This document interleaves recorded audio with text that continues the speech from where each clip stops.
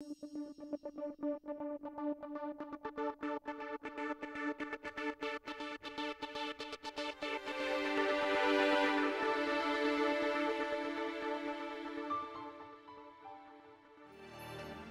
confirmed number of coronavirus cases in Los Angeles County comes to 1,229,311.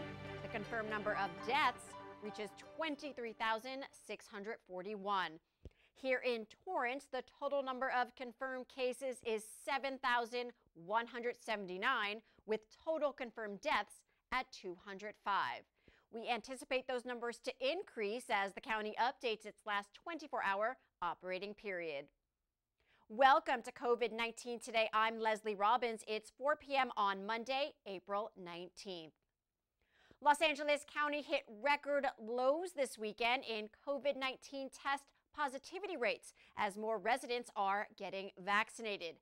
Los Angeles County public health officials reported the daily test positivity rate under 1%, which is the lowest it's been since the pandemic began more than a year ago. Now, while officials are encouraged by the steady decline in daily cases and transmission of the virus, as well as increased vaccinations, they cautioned residents to be vigilant against the new variants of the virus by adhering to safety protocols, such as wearing face masks, washing hands often, social distancing, and implementing safeguards at workplaces. The county's public health director, Dr. Barbara Ferrer, said as the weather gets warmer to keep up the safety measures that have helped to reduce transmission. California hits a promising milestone as more than half of the state's residents have now received at least one COVID-19 vaccine dose. According to the U.S. Centers for Disease Control and Prevention, at least 52.2% of Californians 18 and older have been at least partially inoculated, while California's fully vaccinated population is just under 30%, ranking 36th among other states. The state's health officials say everyone in the state 16 years and older who are all now eligible to book a vaccine appointment have received at least one dose. To date, 24.2 million doses have been received statewide, with California expecting increasing supplies of Pfizer and Moderna to cover the difference as the one-dose Johnson & Johnson vaccine remains on pause. California Governor Gavin Newsom says he expects about 1.9 million total doses this week, and up to 1.5 million more doses are expected to be delivered to other vaccination sites supported directly by the federal government, such as qualified health clinics and pharmacies. Los Angeles County is expected to receive a little over 361,000 doses this week, with more than 700 vaccination sites available across the region. The local community college is evaluating how to best bring back its thousands of students on campus this fall as El Camino College's COVID-19 Task Force Committee meets.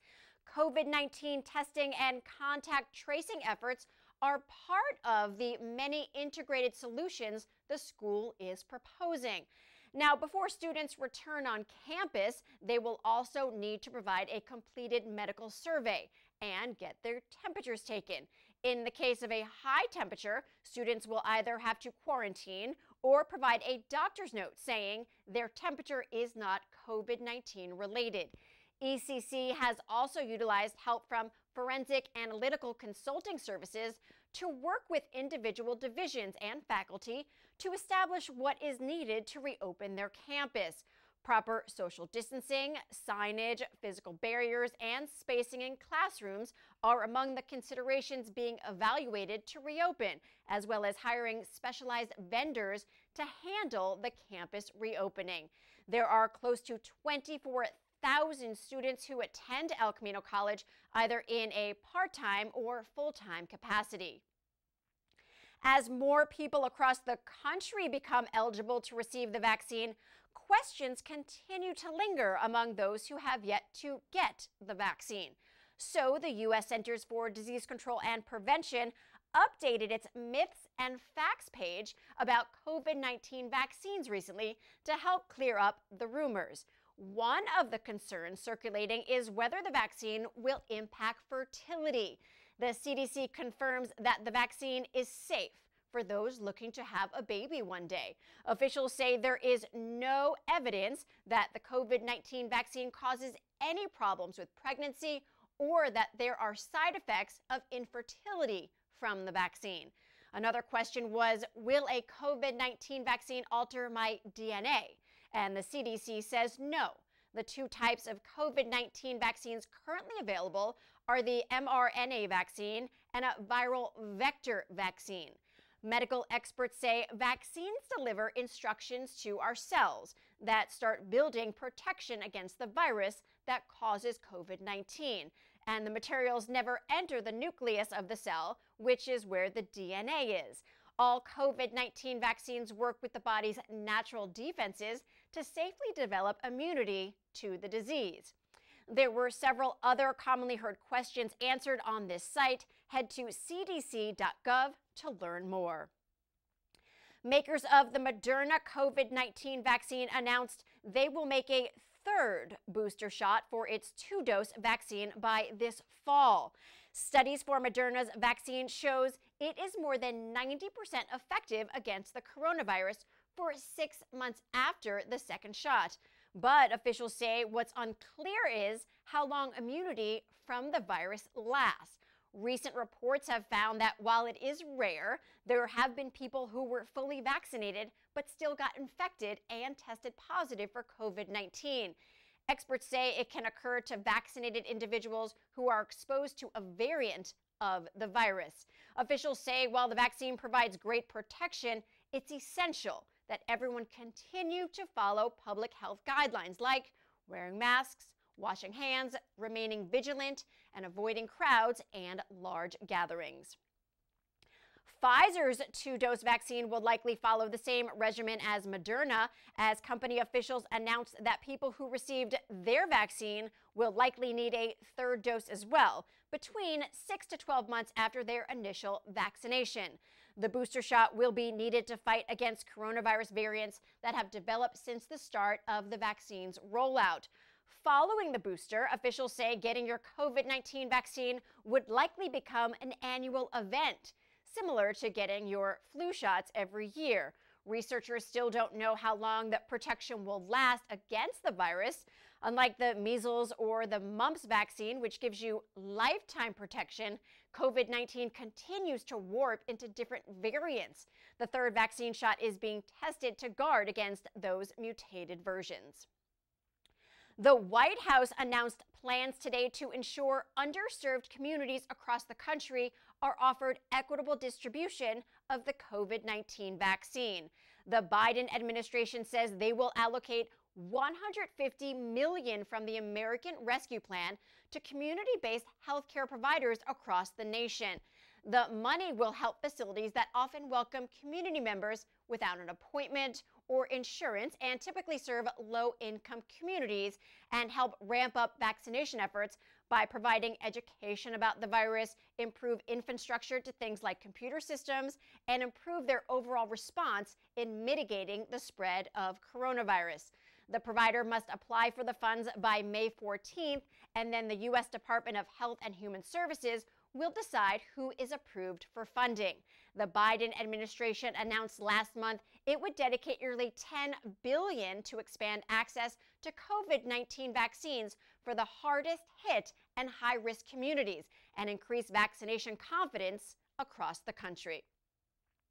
The Torrance Public Library welcomed back visitors for the first time since the pandemic. All 6 branch locations opened their doors with a soft opening this afternoon. Branch hours are from 10 a.m. until 6 p.m. Monday through Friday, and Saturdays from 9 a.m. until 5 p.m. Beginning April 26th, the libraries will begin operating under modified hours following Los Angeles County protocols for in-person services.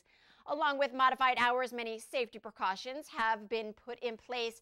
Patrons will be limited to 1 hour maximum stay in the building, and 30 minutes on the computer to allow for proper cleaning and to allow for more patrons to enter and use the services. The phased reopening plan was created in response to the community's feedback from the recent survey put out by the library, asking library goers what services they would like to have access to, what times, and what branches they frequent. You can learn more about the services available at library.torranceca.gov. Torrance residents will need to set their reminders to move their cars once again on street sweeping days. Beginning today, the City of Torrance will resume parking enforcement with citations handed out once again to the tune of $43 if the parking signs are violated. Early in the pandemic, the City Council approved temporarily pausing parking enforcement as many residents were beginning to work more from home, as well as many being laid off during the pandemic. Now, street sweeping is an essential part of helping to keep streets and storm drains clean, and parking regulations help keep cars off the streets so that the streets can be swept up of any debris. Officials say an average of 11 to 12 tons are collected per day, helping to avoid trash from falling into the ocean. You can learn more at torranceca.gov. April marks Distracted Driving Awareness Month, and the Torrance Police Department launched a new campaign hoping drivers will take a break from their phones and focus on the road. Throughout the month, there will be additional officers on patrol, specifically looking for drivers who violate the state's hands-free cell phone law. According to the 2020 California statewide public opinion survey, more than 75% of surveyed drivers listed texting as their biggest safety concern. In California, drivers are not allowed to hold a cell phone or other electronic devices while behind the wheel, and drivers under the age of 18 are not allowed to use a phone for any reason, including hands-free. Authorities say if you need to make a call or send a text, pull over at a safe location. Drivers are encouraged to silence their phones before driving or put it out of reach to avoid picking up that call and becoming distracted. The Torrance Police Department welcomes its newest member of the Canine Unit, Dino. He is a 3-year-old Belgian Shepherd from the Netherlands. Dino and his handler recently graduated from canine school and are ready to serve the Torrance community. Look how cute he is. The city's canine program, which started in 1981, has been an integral part of assisting field operations by utilizing canines when their special skills and qualities make an incident safer or more effective. The primary function of the canine unit is locating and apprehending felony suspects and finding evidence. Welcome, Dino. Well, before we go at the end of each program, we like to share feel-good stories from our community. Pictures, images, and videos that remind us of how resilient our community is and how Torrance truly cares. More businesses continue to offer free giveaways to those who have been vaccinated. First, it was Krispy Kreme, which continues to offer a free donut to anyone who shows their vaccination card. And now, the Torrance Bakery is offering a free cookie to anyone who's been vaccinated as well. You can choose from a free peanut butter, oatmeal raisin, chocolate chip, fudge chew, or snickerdoodle cookie. This offer is good through the end of the month. What a great way to show support for those in the community, one sweet treat at a time. Now, if you have a great story, upcoming event, a photo or video you'd like to share, email us at covid19today@torranceca.gov. We'd love to hear from you.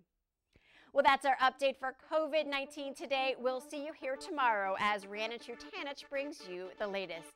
Please be safe, stay healthy, and thanks for tuning in. We'll see you next time.